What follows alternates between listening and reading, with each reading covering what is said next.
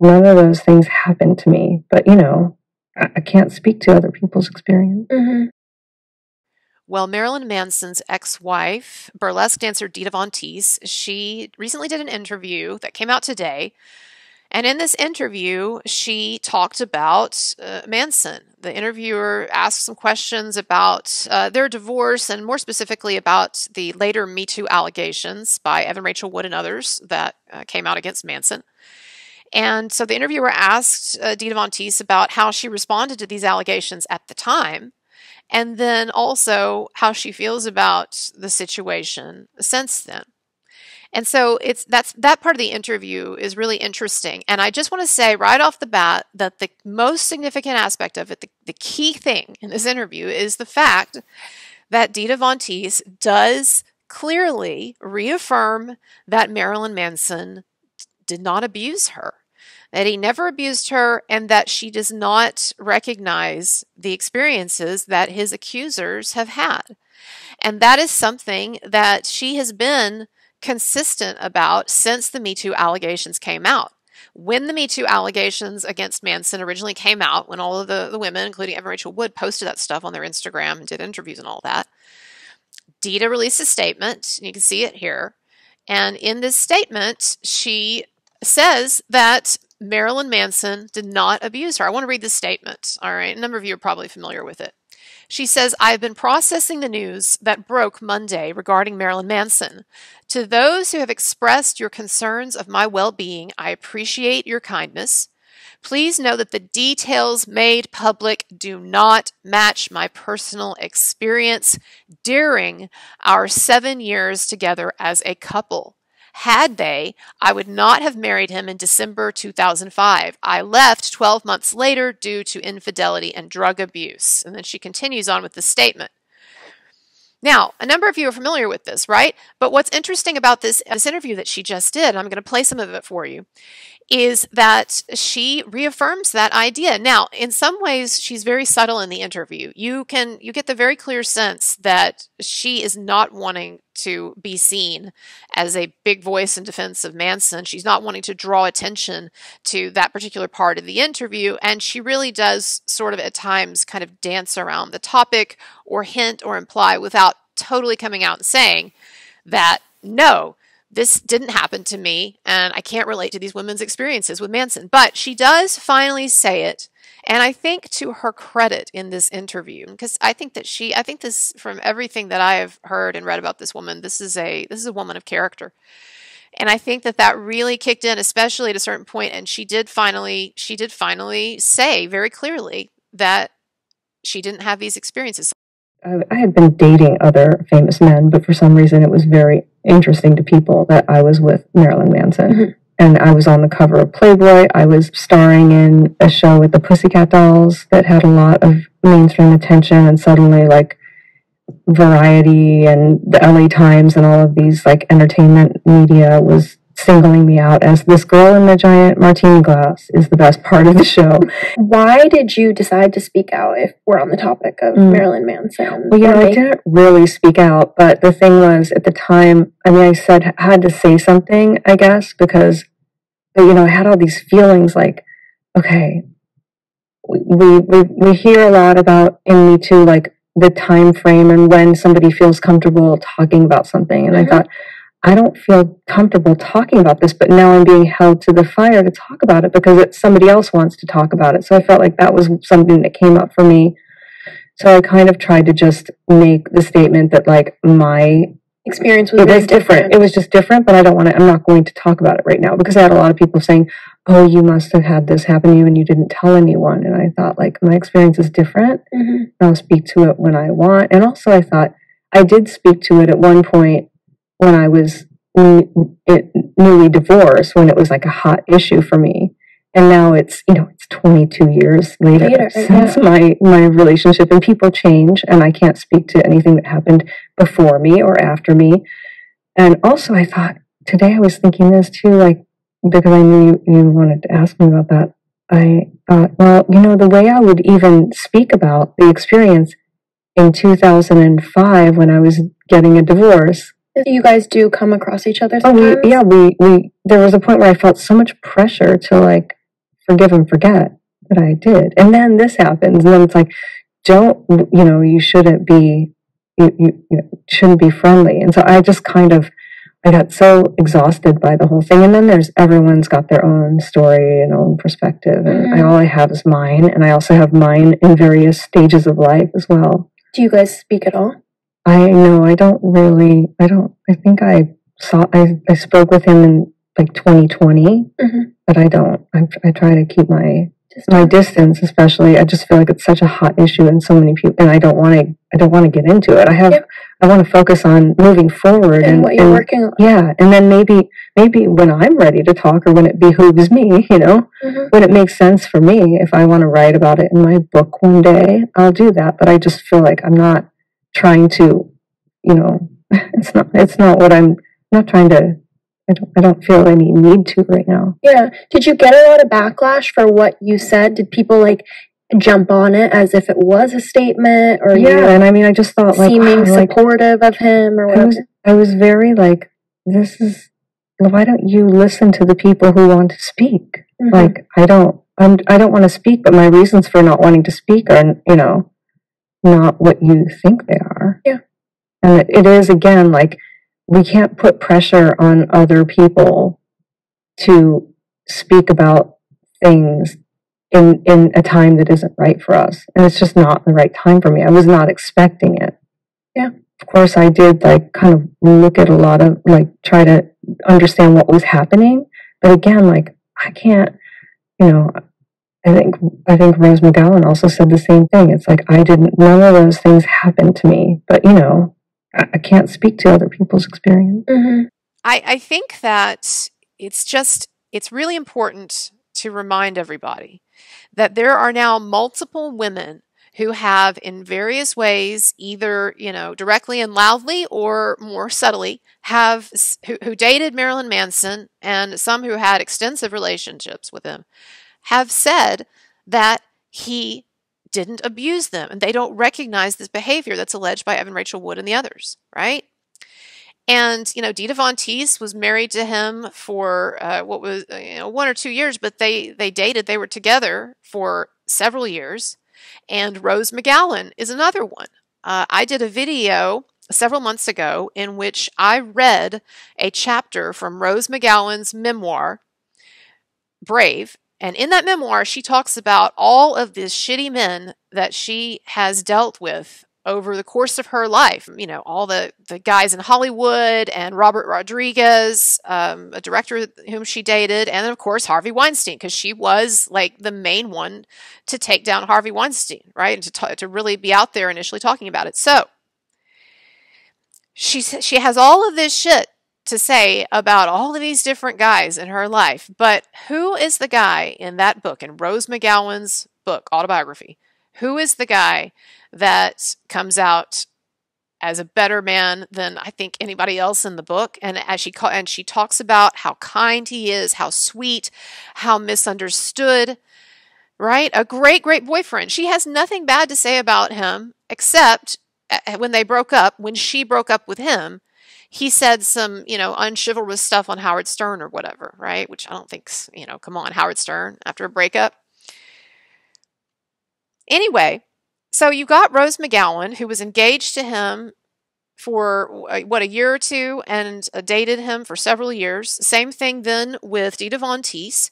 And then remember that I've also interviewed on my channel, I've interviewed several women who had sexual romantic relationships with Manson. I think that all of this together is building a picture that this is not the man whom these accusers like Evan Rachel Wood and others are describing. And I told you also that I was contacted by a reporter for The Sun a year or so ago. I think this reporter was trying to get an interview with Lindsay Manson's wife, and I don't know why she thought that I would be able to arrange that or want to arrange that or whatever, but I think that was basically what was going on. But she mentioned to me that she knew a woman who had dated Manson for a while, This was a friend of this reporter, and she said that she was friends with this woman who had dated Manson for a while, and that this woman, this friend of hers, also said that Manson was sweet and that she didn't recognize these experiences that these women are describing, these accusers. So now we've got, and then that doesn't even account for the personal assistants that I've also interviewed on my show, who lived with Manson. Well, they did live with Manson at certain points and who were around him extensively. And one of them, Paula, has been around him years and years and years and was around him and Evan, right? And she, you know what she said? She said that he's not abusive either and that Evan was the volatile one in that relationship. And so what I've got here, I'm looking at this and I'm seeing that we've got all of these different women, okay, who have had experiences, dating experiences with Manson, or were even engaged, right, or even together with him for a longer period of time, and or married, like Dita Von Teese, married to him, and they're all saying the same thing. They are all saying the same thing. And I've said this before, and I will continue to say it. I know that nothing is impossible and people can live very dichotomous lives, but I just do not think that it makes sense or seems likely or seems anywhere near probable. I think it's highly unlikely that you would have someone who, with a number of the women that he dates, he was a nice guy and a nice boyfriend and gentle and not abusive. This diverse group of women, right, that he's dated or that he's been with long term, they are reporting this. I do not see how they can be reporting this. And then you have Evan Rachel Wood and Esme Bianco and some of these other accusers saying that he had this Jekyll and Hyde dark persona, that he was highly abusive. He tied them up. He cut them. He raped them. He berated them. We have a completely different vision of the way that this man relates to women that he's in a romantic relationship with. And you couple that then with the fact that, as I've talked about before in my videos, and just look it up, that the women in the accuser group have all lied about things and are shady in various ways and disreputable and psychologically disturbed even in some of the cases. And I've poked holes in their stories, and I pointed out how preposterous some of the things that they're saying are and the inconsistencies in what they've said over the years. I pointed out all this stuff, so that automatically makes them less credible. And then you add to that the idea that it's a completely different story than what we're getting from these other women, whom I do think are reputable. You know, I just don't buy it. I just don't buy it. I think that he is not abusive. And so what I'm saying is that it would be really nice if the media would take a second look at this case, because I think that it's becoming pretty clear that this man is not the man that his accusers say he is. And you know, one of the things about this interview that Dita Von Teese did, I really liked the interview, and I really appreciate what she had to say about Manson, and that she finally did find it in herself to actually say the words, you know, he didn't abuse me like this. I didn't have these experiences these women had. But then she says also that she doesn't, basically, to paraphrase it, she doesn't want to say more, or she doesn't want to take a real stand for him, because she doesn't feel like she doesn't feel like she should have to, or she doesn't want to get involved, and she doesn't like it that people are asking her about it, because she shouldn't have to talk about it. And I just want to say that I understand that perspective. I totally do. And maybe it's the perspective that I would have in that situation as well. But I do want to say, and this is not a judgment on Dita Von Teese in particular, whatever. And again, I'm really glad that she did this interview and that she was courageous enough to say what she said. But I do think that when one has pretty absolutely certain knowledge that the character of one's ex-husband, even if that ex-husband did break your heart or cheat on you, but that person, you know that their character is not that of an abuser, and this is someone who does treat women gently. When one has that absolute knowledge, like Dita does, okay, I say absolute because she has absolute knowledge of what she experienced, at least, right? I do think that there is a kind of a moral imperative, an ethical imperative on that person to take a stand and to not shy away from putting their truth out there. And I know that she did do that originally in that statement that she made, and she got a lot of flack for it. But I do think, gosh, I just wish there are women out there who know that Marilyn Manson did not do this and is not like this. And they could be making a bigger impact if they would talk about it. And they may say, like Dita may say, well, it's not my place. Actually, whose place is it to stand up for an innocent man, if not one of the few people who could testify with credibility, or could speak with credibility to this man's character and romantic relationship? Who else then? And Dita Von Teese and Rose McGowan and a number of other women, they know that this is not who this man is. And I'm glad some of them have spoken out, but I do think that it would be ethically, how should we say, ethically righteous to speak up, and to speak up with a louder voice or in a more prominent way, especially because this thing is about to, in this next year, go to trial. Manson is suing these women for Evan Rachel Wood and Ilma Gore, her co-conspirator. I do think that some good times are coming with this. Well, good times. But I do think that some positive times or positive developments are coming in this case. And again, George Gascon, the Los Angeles district attorney, his office is still following me on Twitter. And I just want to say something about that real quick. Okay? When I posted a couple of weeks ago that he was following me, and I was really taking some satisfaction in that and thinking that that was a good sign perhaps of something, I had a number of people, and not in a bad way, but a number of people said, hold on, come on, like it could just be an accident. So there's several theories, right? One theory is that it could just be an accident, right? Like some aide of his or some intern just hit the wrong thing.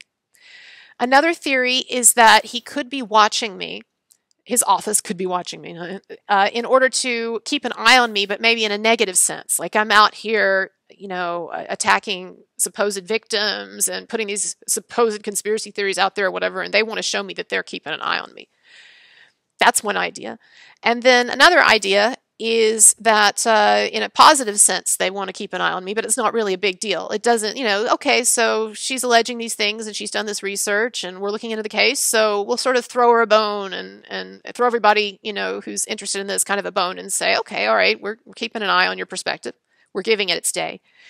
Here's why I don't think that it is any of those three, and that, in fact, and I don't want to count chickens before they hatch or get people, overly positive, but I think that it is more likely that following me is meant to send some kind of a message.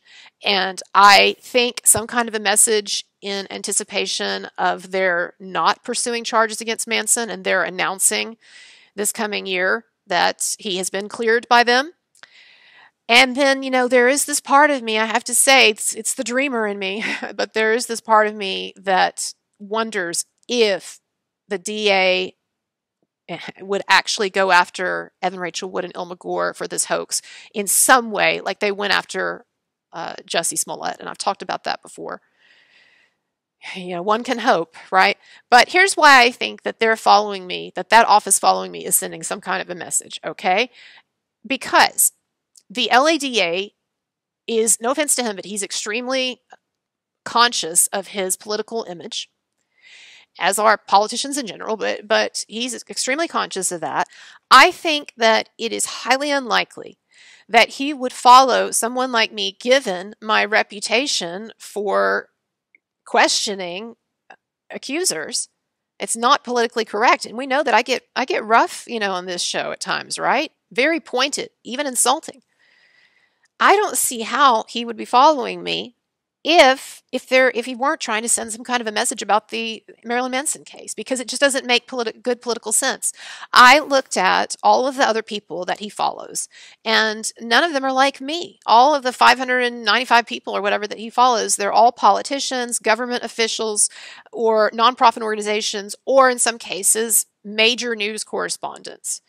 Nobody like me, not some like kind of offbeat blogger with controversial opinions and pseudo or quote unquote conspiracy theories or whatever. So it has to be, I not has to, but I do think that if his office is following me on purpose, all right, that it is sending some kind of a message in some way, or it's because maybe at some future point I will be a resource to people who want to know why they didn't file charges or why they arrested Evan Rachel Wood. I don't know. And I know that, it could be a mistake as well, but here's the thing. If it was just something that an intern accidentally clicked on, it's not like his office follows just a ton of people, right? I mean, they've got thousands and thousands of followers, and they only follow 595. And as I said, I looked at them all. It's a very select group. But I think if an intern made some kind of a mistake and they clicked on me accidentally, as much as I have been obnoxiously touting this follow, and yes, I'm aware when I'm obnoxious about things, right? But I'm playing some chess here, and sometimes I'm loud and aggressive, or I'm even loud and tacky or obnoxious, okay? Or even embarrassing sometimes because I'm actually trying to do something. And I have been obnoxiously touting the fact that he's following me and talking about it as significant and even like kind of gloating over it, right? And I know his office has to be aware of that now. If it were a mistake, it would have been corrected by now, okay? As much as like I've been posting about it and tagging and other people have been posting about it and whatever, it would have been corrected. So it is intentional, I think.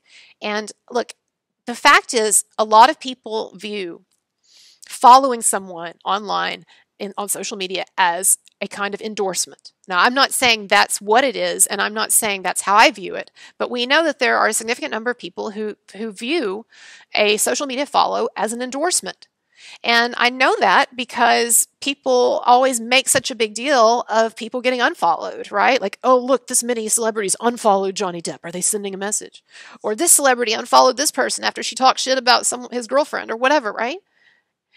So there is that perception out there that a follow means something. And that's why I get questions sometimes, people asking me, why do you follow this despicable person? That's not that I admire them. I'm just wanting to keep tabs on them. But what I'm saying is that I think as politically conscious as George Gascon is and as his office is, and knowing that a follow on social media does to at least a significant number of people signify some kind of endorsement, I just don't see how it's unintentional or how it's negative for Manson's case. And I don't want to get my hopes up, and I'm here, I'm going to be here working hard and trying to get the word out, and I'm not counting any chickens, God knows, before they hatch, but I do think it's interesting.